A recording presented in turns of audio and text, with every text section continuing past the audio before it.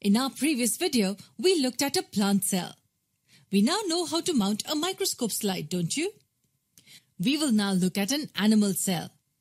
You will once again require a few things: a microscope, a slide, methylene blue, and a toothpick. Add a drop of methylene blue. Now gently scrape the inner side of your cheek with a toothpick. Dab the tip of the toothpick onto the slide. Let us observe this under the microscope. What are we observing here? That's right, we are looking at cheek cells of humans. These look so much like the plant cells. Hold on, we will watch it a little more closely. Do you remember there are two distinct boundaries around the cell? Yes, the cell wall and the plasma membrane. Notice that we do not have the cell wall around the plasma membrane in the animal cell. Okay, how about we do one thing? Let's understand the animal cell by comparing it with the plant cell. There are many other differences. Can you spot them?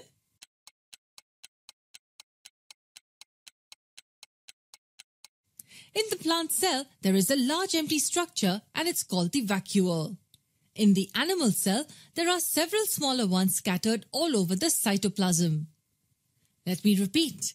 The plant cell has one single vacuole, while the animal cell has several smaller ones. Also, in the plant cell, there are several colored bodies. Do you know what they are called? They are known as plastids. These are absent in animal cells. Look at this plastid in the plant cell. It's called the chloroplast and it contains chlorophyll.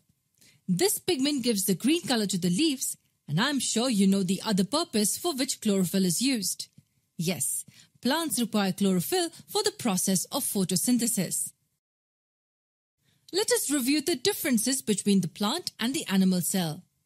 The plant cell has a cell wall, whereas the animal cell doesn't have it. The plant cell has one big single vacuole, whereas the animal cell has several smaller vacuoles.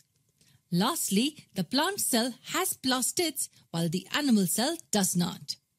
Apart from the nucleus, vacuoles, and plastids, there are several other organelles in the cell. You will study them in our other videos. The entire content of a living cell is called as protoplasm. What is protoplasm then? Protoplasm is the living substance of the cell. It includes the cytoplasm and the nucleus. Can cells be differentiated in other ways? We'll see that in our next video.